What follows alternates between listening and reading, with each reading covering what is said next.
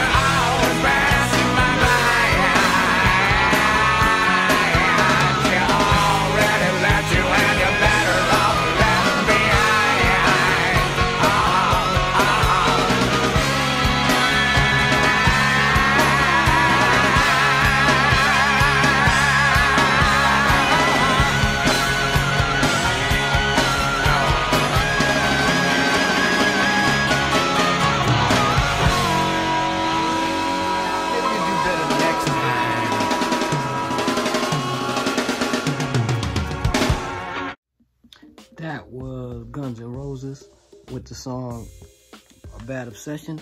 This was a awesome song, especially the instrumental bridge in the beginning of the song and midway to the end of the song.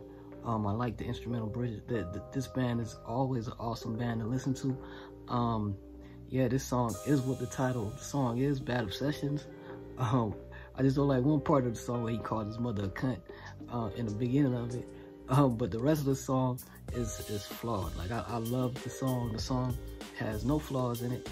I actually can get my day started to this song. I can work out to this song. I can drink to this song.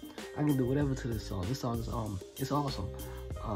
This band is always on point when it comes to their instruments, and especially the electric guitar. Guns N' Roses is definitely awesome, a legendary band, and I'm definitely going to do more Guns N' Roses. So like, subscribe, share, donate. 2 through 3s and F&M bullets to rip through tissue. Better say your last goodbyes, cause your fam gon' miss you. Got shooting stars, so them headshots is not gon' miss you. A young coach, so I'm playing games with her mental.